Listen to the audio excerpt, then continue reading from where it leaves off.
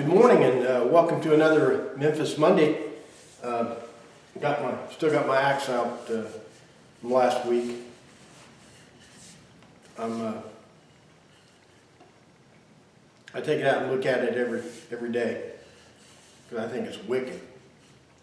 But they tell me I got to do some pressure washing, and the problem is my pressure washer is broken and I got to fix it. So today's adventure, we're going to fix a pressure washer. And I know the little spout, the little outlet tube on the back is broken. And I don't know what else is broken on it, but we're going to fix it today. So this is going to be a long episode or a short episode. And I don't know exactly what we're going to do, but at the end of the day, we're going to fix that pressure washer. So let's knock off the chatter and get to work.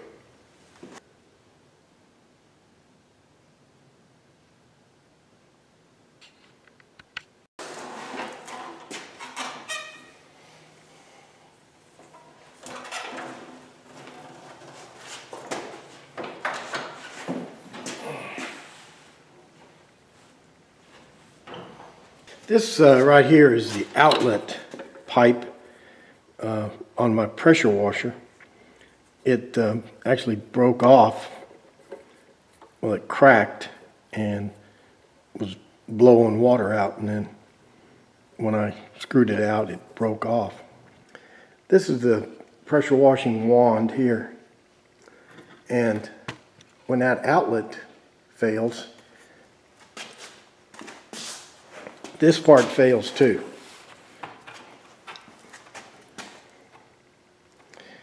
You know, there's no way that I can reuse this.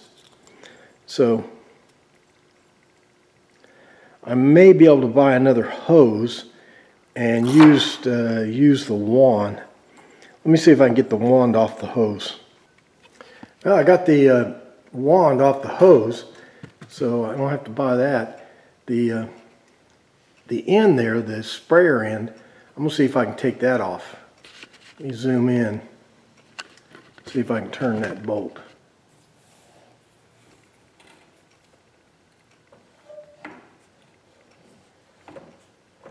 I need a new outlet pipe, and I need a new pressure hose. Let's go see if we can find those parts. I got the outlet pipe. I measured my hose that I need to replace, and it's about 25 feet long. And I'm going to bring my new outlet pipe, which I checked to make sure it fits in my pressure washer. And I'm going to bring my wand, because I got to make sure the hose I get fits into that fitting right there. There's my big truck out there. It's a full-size pickup, and it's the truck I usually take to Lowe's when I go to Lowe's. But today, since we're just buying some little pieces parts for our pressure washer, I'm gonna take my little truck.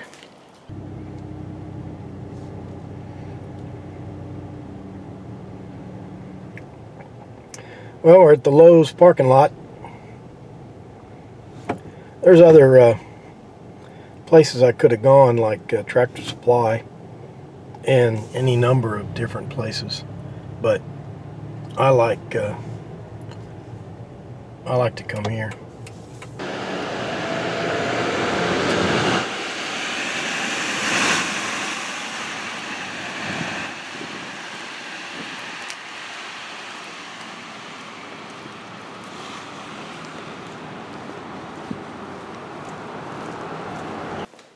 Well, I'm back from Lowe's. I didn't film inside because it was so crowded.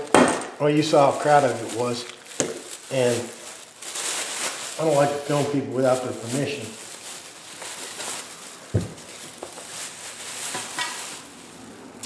Has some oil to put in it.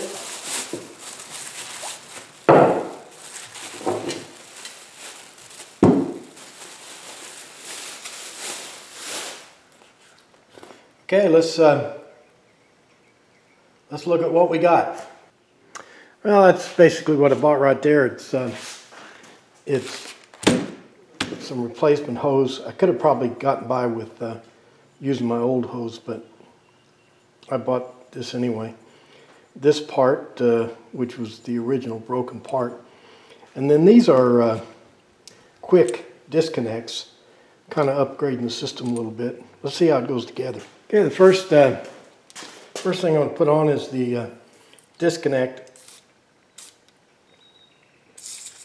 the quick disconnect on the sprayer handle.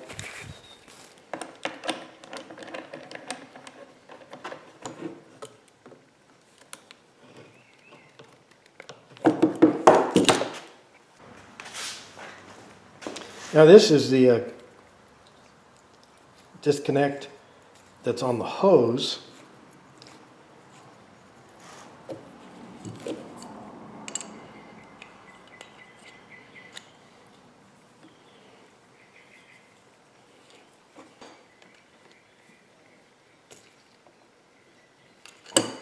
This will go right on here.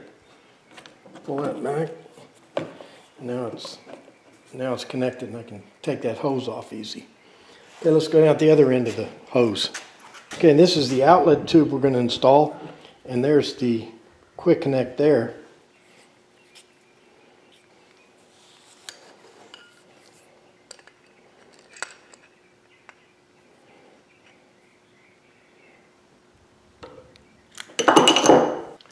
Now they really make two different kinds of pressure washers. One kind is the cheap kind with an aluminum pump like this. This thing, to replace this thing, is about $300. And then they go up from there up to about $700. But the difference between this one and the more expensive models is, on the expensive models, they use brass and stainless steel and you know, machine parts here. This is just cheap aluminum, and it's not very good. I could have gotten this thing going for about $15 just by replacing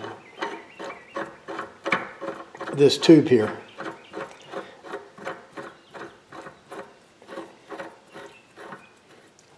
The tube that broke. But I upgraded with these fittings. I upgraded with these quick disconnect fittings, and I also bought a new hose. So I got about 100 in it, which is silly to spend $100 on this thing, since it's only a $300 machine and it's 10 years old. But I like to do this kind of stuff, so I counted as I figure I could have spent this much on golf today.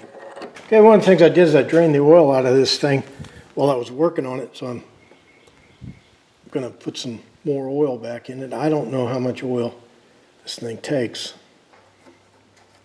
I think she's full. Okay, let's go hook this thing up with some water and see if it works.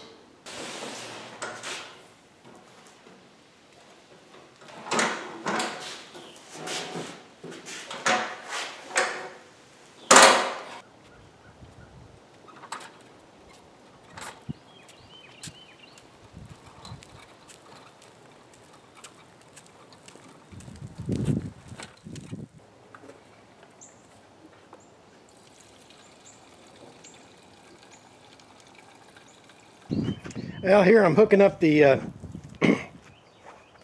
quick connect for the first time. This is for the pressure hose.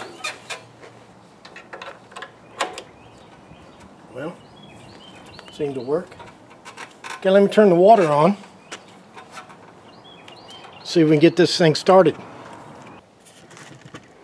Here's how you tell if you've got all the air out of the system. You hook up the water and then you open up your sprayer nozzle, and if water shoots out, that means the system has got all the air out of it. Okay, let's now for the fun part. Let's see if we can get this motor running. Okay, I usually keep the gas turned off until I get it started.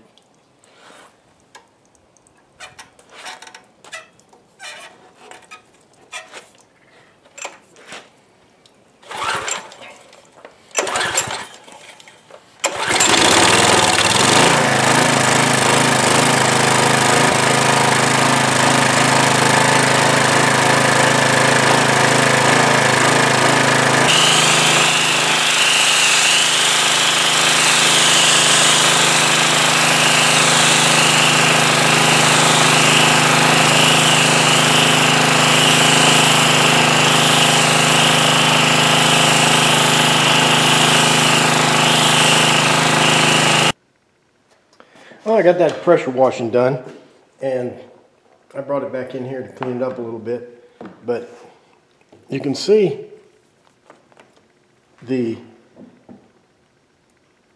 quick connects here on this. This is the outlet side. I already showed you this, but I just want to re-emphasize how important it is. You can put these quick connects on, and then in the same thing with the handle here, the sprayer, you just pull that thing back and connect it up. Now, what makes that such a good idea is now that I'm finished with this thing and probably won't use it again for months, I can take this handle off and drain the water out of it. I can take this out and I can drain the water out of this hose, and now everything is stored dry instead of having this line filled with water. Now on the original hose and stuff, there was a hand screw here, but those things don't work after a while, and you can't do it. So anyway, if you have one of these things, I'd recommend putting these quick connects on so you can take it apart after every use. Well, that does it for another Memphis Monday. Today we got our pressure washer fixed. You know how I like to fix things. I do enjoy fixing things.